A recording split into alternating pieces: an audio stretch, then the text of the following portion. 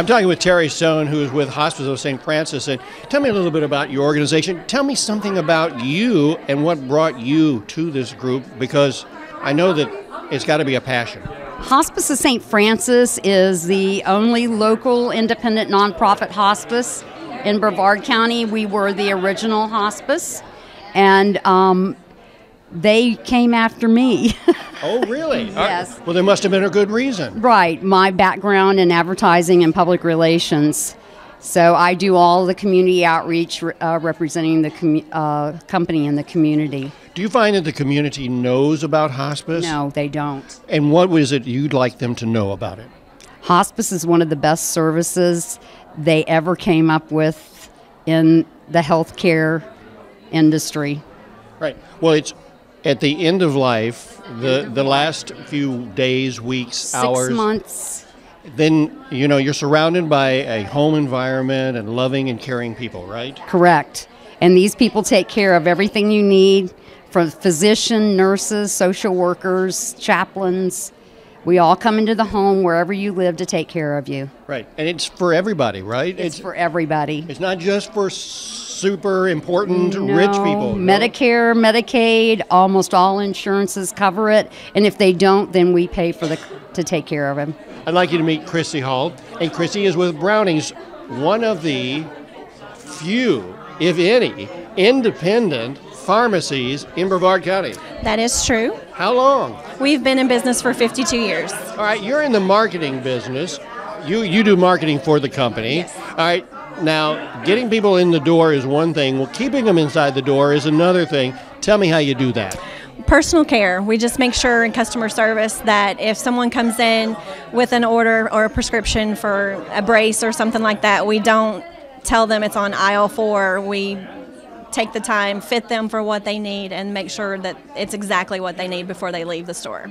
So you're also into retaining people and not just shuffling as many as possible through the door, right? Absolutely. Most of our patients and our customers have been patients for years. They don't, once they come to Brownings, they stay, and they tell all of their family as well that we're the best. All right. And how many locations? We have 2 locations, one in Melbourne on Hibiscus, and then we have one in Orlando. This is Troy Denault. And Troy, you're with a group of people that actually help seniors manage moving into whatever they need to go, right? That's right. We help families as a family advocacy side of things at no charge. Navigate assisted living options with any of them here in the county. Okay, give me an example. All right, I'm thinking about going into assisted living, but I don't know what's available out there. Would you help me? That's exactly it. That's exactly what we do. We sit down, we find out what the needs are of the individual, of the family, where the family's located, and just trying to help them navigate. There's 140 different assisted living options here in the county, and we actually personally take them on tours to go to the individual communities to be able to find the best fit for them. All right, now what about veterans? Do you help with veterans for some of their benefits? We actually do. We actually have an elder law attorney that actually is a partner in the whole process, so we help them out with aid and attendance applications. We can help families with Medicaid applications, wills, trusts, estate planning, all of the legal components as well. But yeah. Yeah, and I think this will catch people by surprise. How much does it cost? Not a dime. We are a free service to families. There you go. Yeah. And you used to be a former director of what? Of the Brevard Association of Human Services, and actually was the board president of the Brevard Assisted Living Association for about 2.5 years. Where do we stand in that as we get ready to have more and more people come into the system? How do we stand?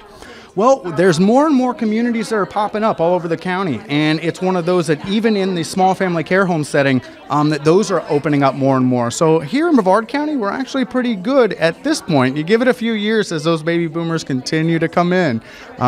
We'll see. We'll see how it goes. But right now, we're in good shape.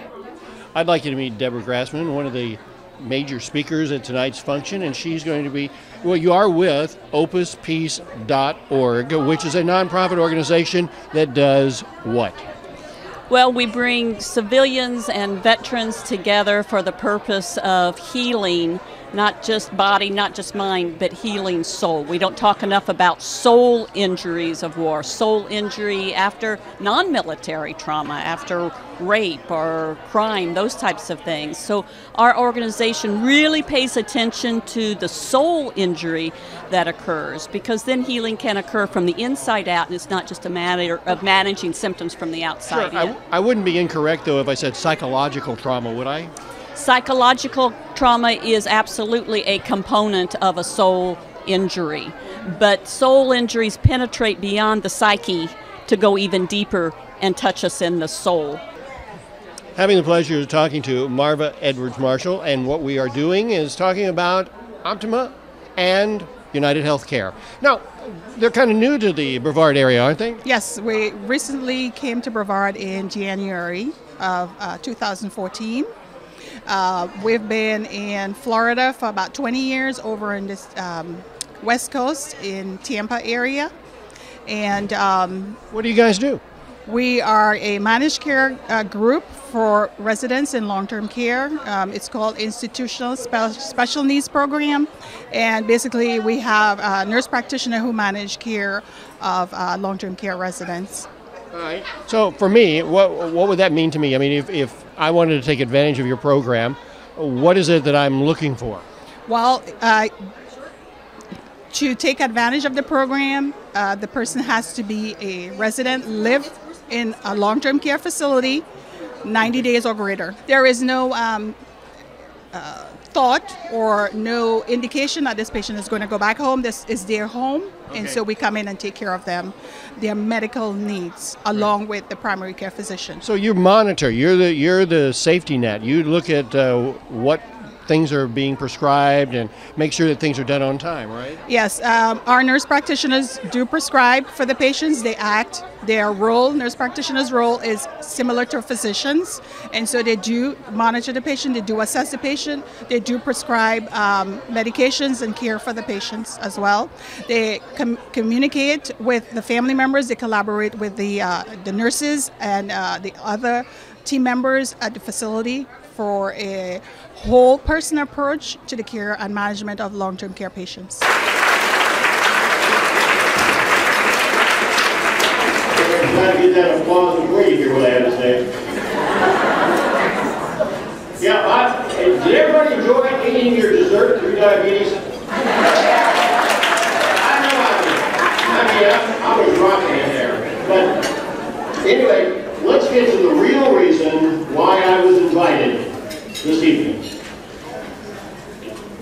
Mostly sunny for Thursday, with a nice east breeze and a high temperature of about 83 degrees. There you go. Now, when I tell you the weather there, I'm trying to tell you the truth, because you can fairly well trust me, because I'm not running for any political office. Also, my name is Danny Trainer, and I'm an alcoholic. Oh, that's the truth. That is 100% the truth. 23 years ago, I went to rehab. 23 years ago, I had my last surgery.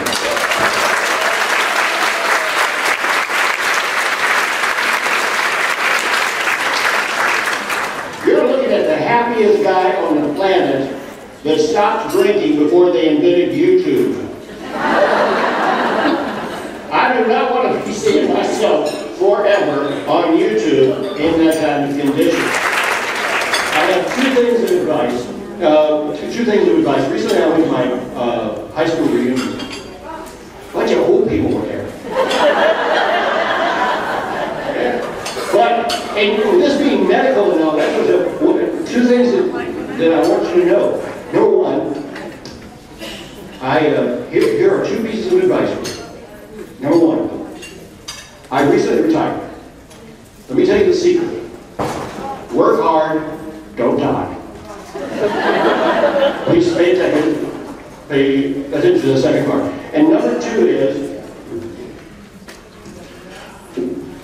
I went and saw all these folks in my reunion. Wonderful modern medicines. Thank you, doctors. Thank you all. Now we have implants. Now we have Viagra. Well, we can't remember why. Thank you.